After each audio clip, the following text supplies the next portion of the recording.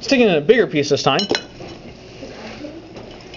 Get lots of bubbles coming out. And one thing you may notice is occasionally we'll get a large jump here from the bubbles popping, but I can blow it away and they'll come back. See? But occasionally you get these large pops that come out. If you look close, and it's probably hard to tell from where you're at, especially with as tiny as the beaker and the piece is, but if you watch those little poofs that come up as the bubbles pop on top, because what color are the bubbles, by the way? Wait, take a close look. They look a little alike. They're actually cloudy and foggy. If you take a look at it closely on the top, it is definitely foggy bubbles. But then as they pop, it's what's giving all this fog here. But you end up with, sometimes when these pop, creating little smoke rings. And smoke rings are actually an effect of it starts out at, let's say, a sphere, a ball of smoke. When the smoke ring is blown out, it ends up flattening really quick due to air resistance, and then the center is affected more than the outside edges, and so then the center kind of dissipates and the outside edges begin to roll, and that rolling effect then is what creates the ring and what causes it to get bigger. Also, by the way, I definitely do not encourage anyone to ever smoke, and certainly if you do, wait until you are of legal age. But you can see here a whole bunch of fog, and as Luke noted earlier, it does stay pretty much right there on top of the water. And then when it does come out, what's it do?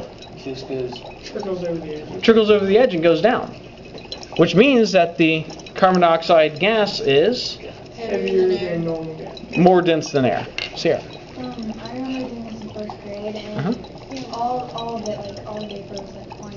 Yeah. And if I put more in, we'll probably get a bigger effect, and we probably could get quite a bit Holy crap.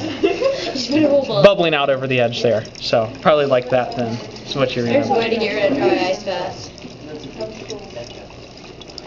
But yes, it just goes down over the edge. Also, as you know,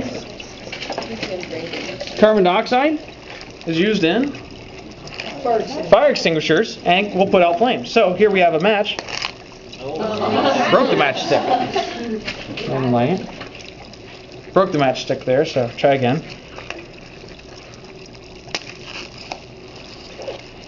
There you have a flaming match. And if I bring it down here close to smoke, it goes out. Extinguish it fully before I throw it away in the trash. That one there I'm going to have to get rid of on my own.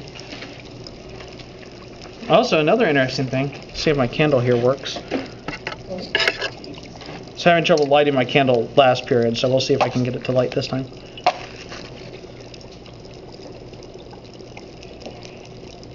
Yeah, there we go.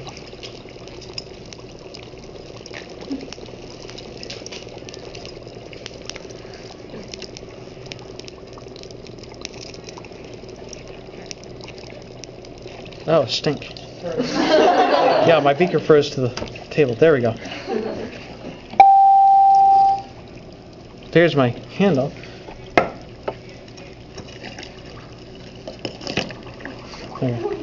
There's a layer of ice that froze over the carbon dioxide, or over the dry ice, a layer of water ice, which then caused it to not bubble quite as rapidly. But notice I can pour just a gas.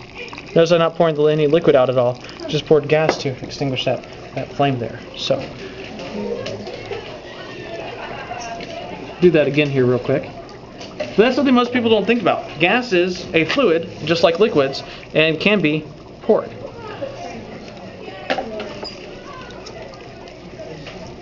So, here once again.